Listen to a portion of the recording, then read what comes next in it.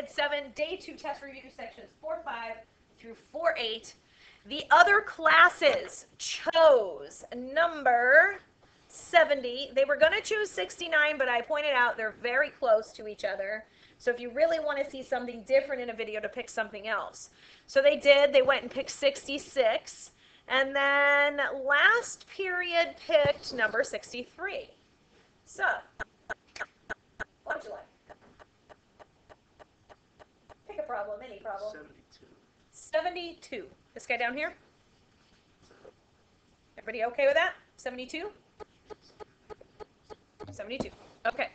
So let me write this so you can all read it, because I know it is kind of fuzzy up here. This says x cubed plus 32x over x cubed plus 8x. Okay, that's the original problem. All right, so the very first question that's asked is about the domain. For the domain, we specifically look to the denominator. We say, hey, x cubed plus 8x cannot equal 0. So does it equal 0 anywhere? All right? You should factor this then. You could factor an x out, get x squared plus 8. So x cannot equal 0, and x squared plus 8 cannot equal 0. Which this is never going to be 0. If you subtract the 8 from both sides, you get x squared equals negative 8. If you take the square root, you get imaginary numbers. So you get nothing from that part. And that's something that happened in first period's video. They only had that part, but they didn't have this guy here. All right? So what this is saying is on a number line from negative infinity to positive infinity, here's 0. It cannot be 0. It can be everything over here from negative infinity to 0. And it can also be everything over here from 0 to infinity. So that is your setup for your domain.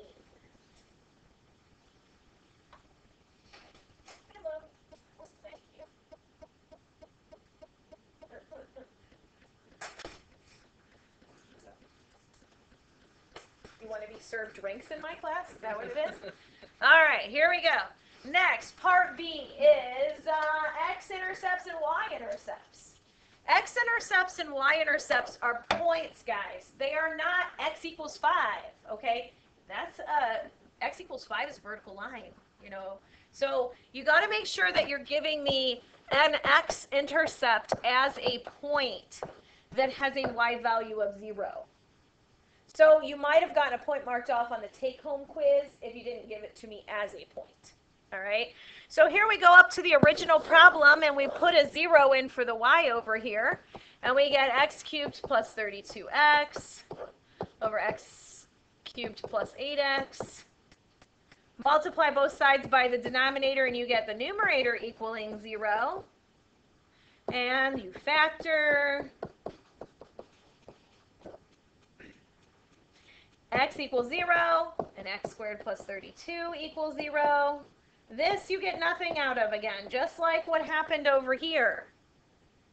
Okay, it's very similar to this. But you do get x equals 0. So at 0, 0, it crosses the x-axis.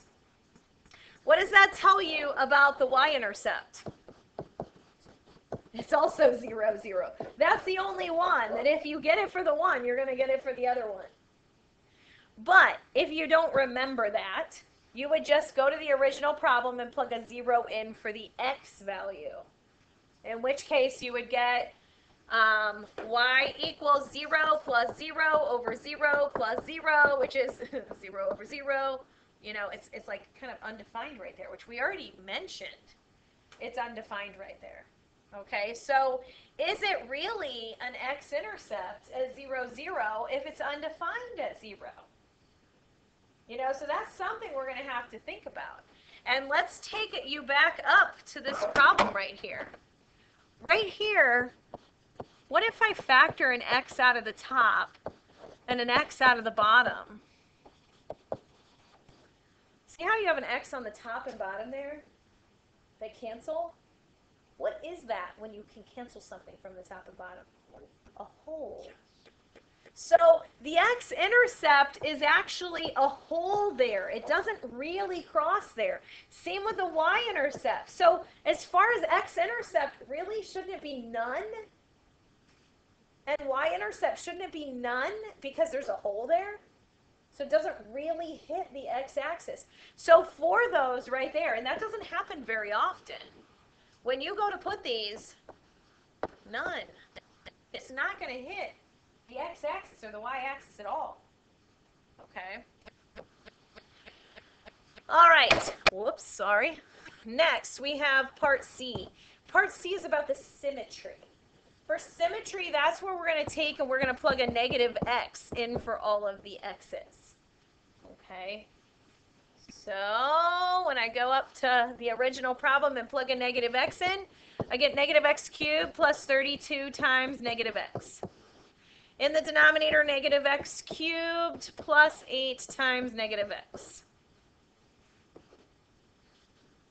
This here gives us negative x cubed minus 32x on top, and negative x cubed minus 8x on the bottom. Now, since both of these have a negative on the top, can't I factor it out to give me this? And since both of them have a negative here on the bottom, can I factor it out to give me that? And then those two negatives cancel with each other, leaving me. And you guys chose a good problem. It's got some twists and turns in it. It gives you that. Is that the original problem? That's the question. Yeah, that means it's even. But in the other classes, when you watch those videos, you're going to find, you know, I think just about all of them were even. Maybe first periods wasn't. But we didn't have to do all this extra stuff. You guys just had extra x's in yours that, you know, made it happen like that. So yours is even. So whatever's on one side is going to be on the other. So like once you know the right side of the graph, you also know the left side of the graph. Okay. Next is part D. These are the asymptotes. Okay. The asymptotes, really, if we want to do what's best for us right now, we really want to leave that x out of the numerator and denominator and just use the x squared plus 32 and the x squared plus 8. Because we know that we have a hole at x equals 0. And if we don't get rid of it now, like already before doing the asymptotes, we might get confused and think there's an asymptote there. There's only an asymptote if it's left in the denominator and it doesn't cancel. So for this one right here, as far as vertical asymptotes, it's where the denominator equals 0. Does this denominator ever equal 0? No. So there are none. Horizontal asymptotes. Horizontal asymptotes are always y equals, you take the highest power on the top and bottom and divide them. 1. And this is not going to have a slant asymptote, not for tomorrow either, because I already asked you the question with a slant asymptote back on Thursday of last week. I specifically chose all of these problems to not have a slant asymptote to choose from. All right, so that takes care of part D. Now for part E, it's finding the derivative. Okay, so for part E, let me rewrite this so that we have some space then. It's x cubed plus 32x over x cubed plus 8x. All right, so we go and we take the derivative. To take the derivative, it is the quotient rule. Bless you. Derivative of the top. Now again, should I leave the x out? You know, I could leave the x out and it might be a little bit smaller. Or not. So I don't know what you guys are going to do, you know. So I'll leave it in just in case you forget, just so that you can see what it looks like. Derivative of the top is 3x squared plus 32 times the bottom, which is x cubed plus 8x, minus the top, which is x cubed plus 32x, times the derivative of the bottom, which is 3x squared plus 8. All divided by the bottom squared.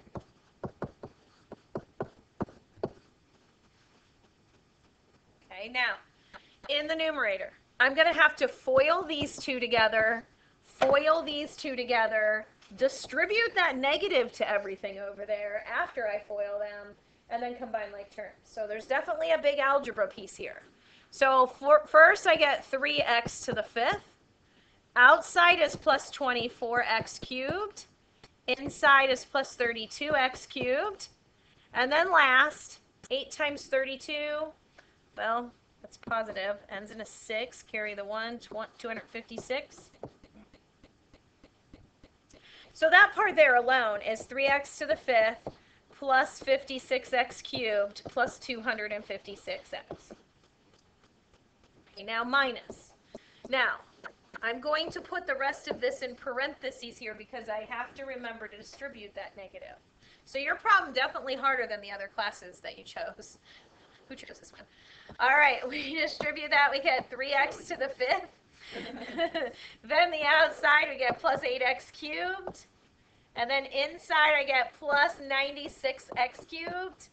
And then last, 32 times 8, well, I just did it over there, so that's going to be plus 256x. Okay. Now I'm going to have to distribute this negative, so minus 3x to the 5th. This here, when I add it together, gives me 104x cubed, but with the minus 104x cubed. And then minus 256x. All divided by that denominator squared. Well, some nice things happen here. The x to the 5th cancel.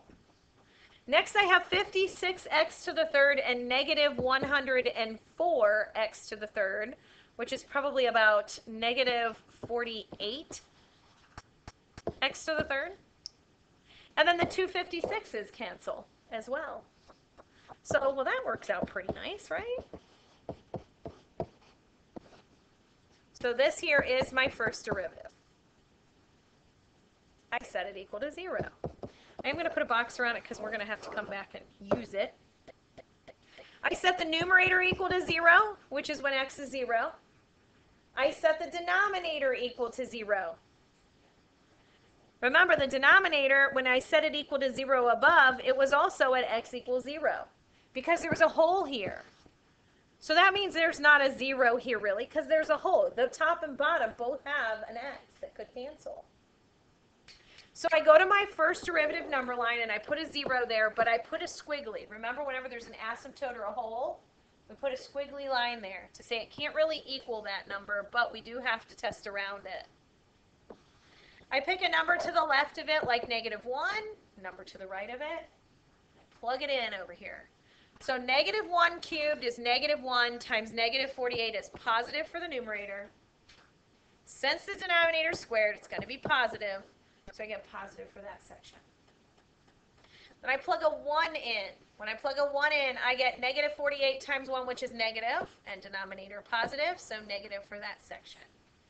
So what I can say here is that this graph is increasing from negative infinity to 0, and it's decreasing from 0 to infinity.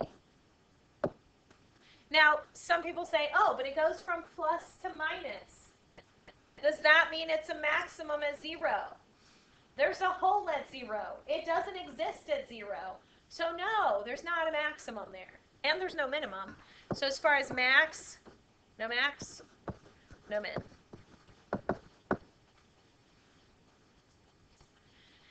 Next, I go to the second derivative.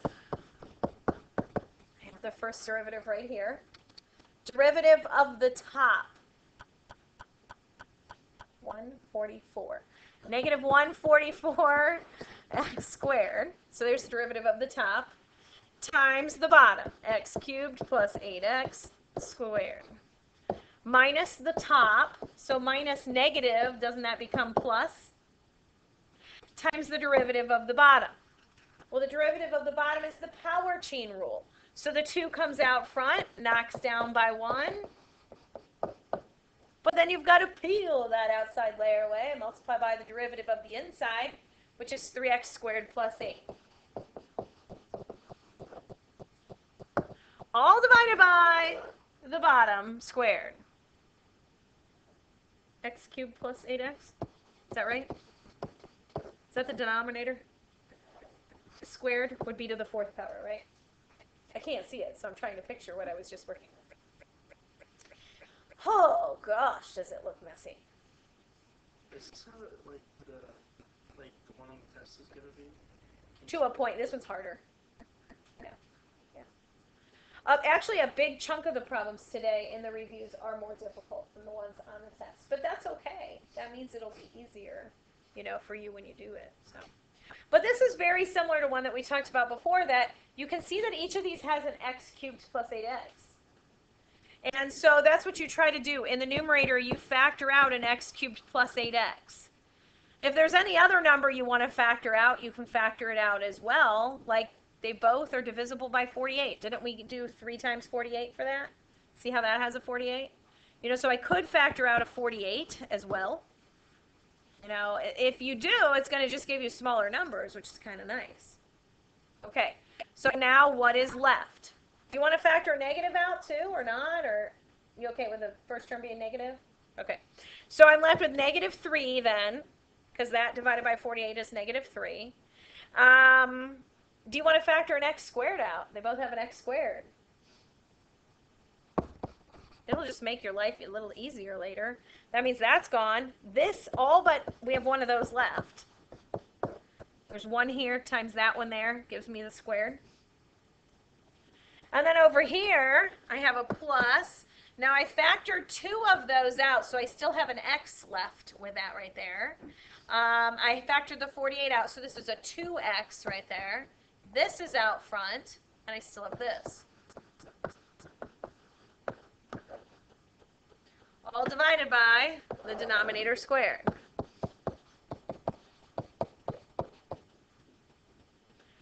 So I'd probably focus over here, distribute, that gives me negative 3x cubed minus 24x. Distribute here, plus 6x cubed plus 16x. Now here I have 48x squared and x cubed plus 8x. But you might start to see that, hey, that cancels with one of those in the denominator. This guy here and this guy reduce. So I have 48x squared. In here I have 3x cubed minus 8x. So yeah, you guys' definitely was algebraically a little tougher than some of the other classes. Couldn't you also factor one of those x's out there? 48x cubed, 3x squared minus 8. You wouldn't have to do that. Either one of those answers is good for the second derivative. Then you got to set it equal to 0. When you set the numerator equal to 0, well, x equals 0. But we already determined x can't be 0 in this. There's a hole. That's okay. We'll put it on the number line. And then where is 3x squared minus 8 equal to 0? We'll subtract the 8 from both sides, or add the 8, sorry. Divide by 3, and take the square root. So x equals 2 rad 2 over rad 3. Or you just leave it as 8/3 under the square root, but you need a plus or minus. So here we go. We don't really know what those numbers are. We know that 0's here and it can't be that. Right? We know that negative infinity is here, positive infinity. And we know that we have a negative rad 8/3 and a positive rad 8/3. Do you know a number kind of close to that? Like what about a negative rad 9/3? Isn't that kind of close? To square root of 3, which is like negative 1.7. Really all you need to be able to do is pick a number on either side of it. So if you know this is like around negative 1 point something, you don't know what it is, you can say, well then negative 1 is here. And you can say, oh, let's do negative 5 because I don't know what that number is exactly. You could kind of guess out a little bit if you want. And then you can say 1 and 5 over here because it's even. So you can pick the same numbers, positives and negatives on each side. We're then going to plug it in here. If I plug a negative 5 in here, 48 times negative 5 cubed, I know it's negative. Negative 5 squared is 25 times 3 is 75 minus 8 is positive. Negative 5 cubed, now here's where it might be a little bit more difficult. Negative 5 cubed is negative 125 plus or minus 40 is negative 165. The cube root of a negative number is negative. So that's positive. Plugging a negative 1 will be, so you can see if you guess out too far, your numbers are a little harder to plug in. Plugging the negative 1 in, I get negative. I get negative again because I get 3 minus 8, which is negative 5 there. In the denominator, I'm going to get a negative, the cubed again, and negative cubed is still negative. So that's negative for that part. Plugging the 1 in, I get a positive and a negative, and I have positive, which is negative for that part. And then plugging the 5 in, it's probably going to be the same as that other down there because it's an even function, but I'd get positive out front, I'd get positive inside, and down on the bottom, I'd get positive, so it's positive for that section. All right, so then we list. It's concave up from negative infinity to negative rad 8/3, and also from rad 8/3 to infinity. It's concave down from negative rad 8/3 to 0, and also from 0 to rad 8/3. Now, a few of you did this. You said, oh, well, these are right next to each other, so let me just combine them into 1. You can't do that, because at 0, it's not, there's no concavity there. The derivative doesn't exist, so you can't include it. And then the final question, I was hoping I'd be able to see that other one, plus, minus. That other question is to graph it. So here's the first derivative. Goes negative, positive around 0. All right. So we have that it's decreasing and concave up. Decreasing and concave up is something that looks like that in that first spot. Then it says it is decreasing and concave down. Decreasing and concave down is doing something like that. And then next it's increasing and concave down, which is doing something like that. And then it is increasing and concave up, which is doing something like that. Okay, so those are our macaroni noodles that we have to put here with all of the other stuff.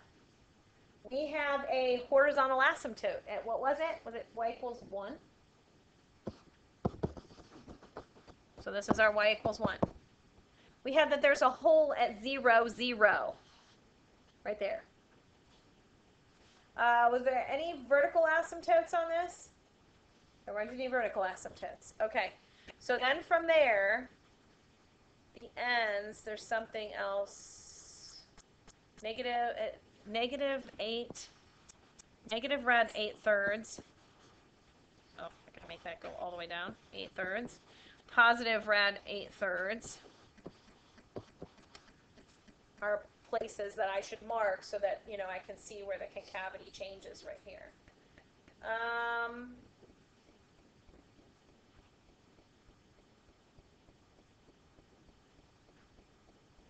feel like this right here is happening around 0, 0, right? It's kind of going like this. It's coming up like this. Whoops. I was trying to connect it to that. It's going kind of like that. Then it's going away like that. But then that horizontal asymptote is not being used. Something's not right. What am I missing? It's decrease. Oh, there we go. That's it. This guy right here. No, well, wait. Did I write those numbers down wrong? I did. It's plus minus, not minus plus. When I pulled it down, I copied the wrong numbers. There we go. Plus or minus. Well, at least I knew there was something that wasn't right, you know. So let's go back to that, because that changes my macaroni noodles right there. It doesn't change this stuff here, you know, like this stuff was all okay. All right, let's try it again. It is increasing and concave up. Increasing and concave up is like that. Then it is increasing and concave down. So increasing and concave down is like that, but it's going to connect to that right there. and then it is decreasing and concave down. So decreasing and concave down is doing something like that. And then it is decreasing and concave up. So decreasing and concave up is something like that. All right, and this is occurring right here. So these sides are going like this. That's what this is saying right here. And then attach that at the bottom, and then it's going like this. It's like a bell. I like that. Yeah, the horizontal, it just isn't even used in it. Oh, it took us a half hour. I know. Well, that's what I said. That first one is going to take you the most time, for sure. Okay? So that's when you've got to decide, do I want to end with that one? You know, so that I can just take a deep breath and get going on it.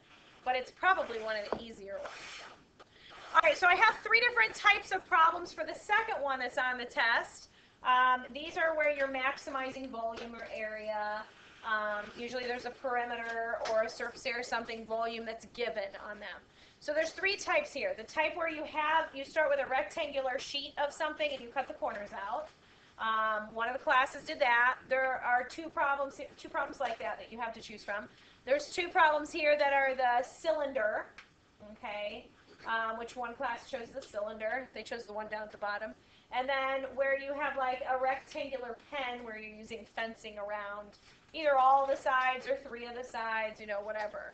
So the first one there, that one is a can. Then we have the corners. Here we have a farmer with a rectangular pasture. The rancher with his fencing as well. The open box. So this one was done already. An open box again. Oh wait, maybe that was the one. That's the one I did. I lied. It was 19 that I did, not 17. They both look the same. I did this one here, maximum area for the rancher, and I did the right circular cylinder. So I guess those bottom 2 are done. There's an area where one side is not needed. The box where the corners are taken out, or the fencing, or there's another cylinder there. Which would you like? Which do you think you need more practice at? Anybody? The very first one. Okay. Oh, yeah, no. What do you think? Anybody? You want a cylinder, a box, or a field? A box. So this one here is good? Number 2. Okay. So this one here says an open box of maximum volume is to be made from a square piece of material 24 inches on a side by cutting equal squares from the corners and turning up the sides to form the box. So here you have the pictures that they're talking about. Heck, this one's even really nice in telling you that this side here is 24 minus 2x, and that this side is 24 minus 2x as well. It's given on both sides. What would the height of the box be? X, right. So you should be showing me a volume formula on your paper at some point where you take the length and the width and the height and multiply them. And if this is the problem you get on your test, then you would want to give it to me as a polynomial. If you want what's best for you because you're going to have to take the derivative, you probably don't want to do a product rule. You probably would rather just FOIL it. Okay. These numbers are pretty large right here as well. 24 times 24, is that 476? 625? 576, I think it is. And then outside and inside is minus 48x and minus 48x, so minus 96x. And then last, plus 4x squared. And then distribute that x as well. So you get 4x cubed minus 96x squared plus 576x. I kind of like it myself, going from highest to lowest, but you do you. I would not mark you off for that. Okay. Then you have to take the derivative and set it equal to 0. So 12x squared minus, oh my goodness, 200 minus 8 would be 192x. And then plus 576 equals 0. I will not do anything that's nasty to you with numbers, okay? I promise. It's not going to be that hard. Again, these are a little bit harder because of some of the numbers. These problems here aren't necessarily written for non-calculator. I wrote yours so you didn't need a calculator, okay? To set this equal to 0, well, I would say those are nasty numbers. Maybe could I factor a 12 out? You know, so I do have a calculator here myself today, just in case we hit any problems that are like that. But again, you won't need it tomorrow, okay? 576 divided by 12, please. Yes. 192 divided by 12. Yes. Okay, so we could factor a 12 out right here. And we would get x squared minus 16x plus 48 equals 0. Factors of 48 that add to give me 16. Does it factor? 48. 6 times 8 is 48. 24 times 2. 3 times 16. 4 times... No, that can't be. Is it 12? Oh, good. I was thinking 16 there when I went to do it, but okay. Perfect. All right, so this factors then into x minus 4, x minus 12. So x equals 4 and 12. Now, when you do get two answers, many times there's something wrong with one of them. Which one has something wrong with it and why? Mm-hmm. False, because I think the sideline's 0. Right. Okay. So if you do get something like that, usually you can quickly just look over to your measurements and it doesn't work. So when x is 4. So this here is asking what would the measurement is, where's the question? Most of them is just give the dimensions. So we would have 4 inches for our height right here. Our width and our length are equal to each other. They're 24 minus 2 times 4, which is 16 inches. So there we would have, make sure you label, this would be 4 inches by 16 inches by 16 inches. If the question was, what is the maximum volume? You just multiply those together. 256 times 4, 1,024 inches cubed. Okay. On this one here, the only one that was not done was number 1. This one here, a rectangle is bounded by the x-axis in a semicircle. What length and width should the rectangle have so that its area is a maximum? Okay, so this is one where you'd probably want to draw the picture out. Looking at that equation, what's the radius of this circle? 5, right. This here is r squared, bless you, minus x squared in there. So that r is the radius. That means this goes over to 5 and goes over to 5 on this side as well. It goes up to 5 as well. But when you go to draw your rectangle in, does this go over to 5? No. So this part right here, we don't know what it is. We call it x. That's why we don't call it 5, though. And that means this side here has x as well. So the entire side is 2x for the rectangle. This point right here, that is the x value of x, tells me then the height, which is 25 minus x squared. So this here is the height right there of my rectangle. To find the area of the rectangle, you need the length times the width. That's an area formula. Now, let me kind of move these out of the way so we have some room. If you want to maximize the area, because you want the largest rectangle here, then you're going to take the derivative and set it equal to 0. I first would rewrite it.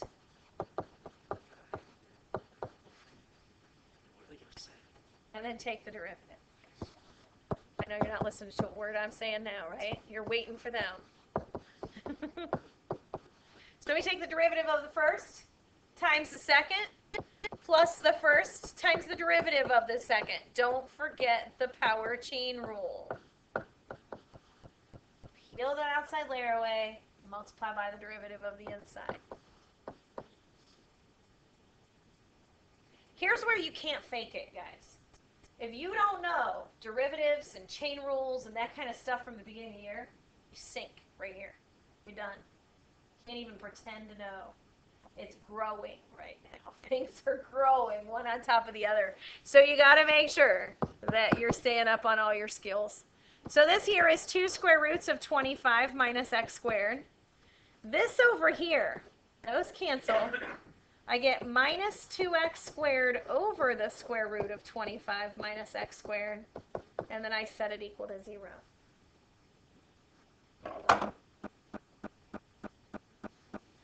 Let's try to move these guys out of my way a little bit more. To set it equal to 0, you're actually home free at this point, done with the hardest part. Move the negative piece to the other side.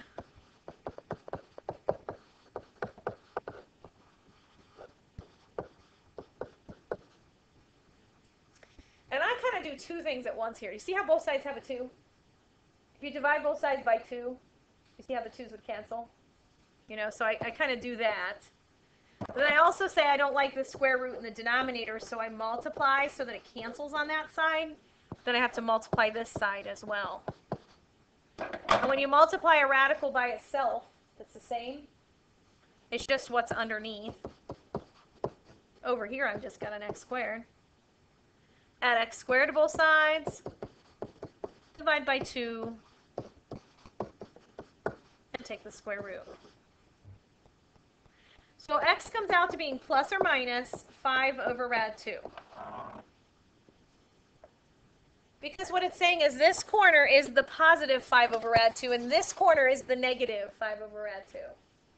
But if I'm talking about the width of a rectangle, and so my length, I guess, is 2x, since I'm talking about length, I can only count the positive. Multiply top and bottom by rad 2. You know, I'm just doing some algebra here. This gives me 2 and 2 that reduce, giving me 5 rad 2 for the length. Then to find the width, well, the width is the square root of 25 minus x squared. Remember, it's that height right there. So I get the square root of 25 minus, when I square this thing, I get 25 halves, which is the square root of 25 halves, which is 5 over rad 2. So there is the width. Again, if you practice enough of these, you're going to see that one after the other, if you look at every video, they're all the same. Okay? So we didn't make it to the last one, so you definitely want to watch the video on the last one. Okay, the video on the last one is the one where you're selling iPhones and you want to know, at what price you should sell them at, if you want to sell more to maximize your revenues. Okay, so please watch that on the video. Okay, on any of the other videos. Okay, I can go ahead and start it right here. You need a price function known as P of X. For this, you start with the current price you're selling them at, minus what the discount is and how many more phones you would sell, and then X minus however many you sell. Okay. When you take and simplify this, you get 1/5 times x minus 500, and then you distribute 720 minus 1/5 x minus 100. Or sorry, plus, negative times negative. You guys have a great day. Please watch the video that has this one here as well. Okay? I'm going to keep recording. Well, no, it's the same problem with every class. I guess I don't need to keep recording it. Good luck studying, everybody.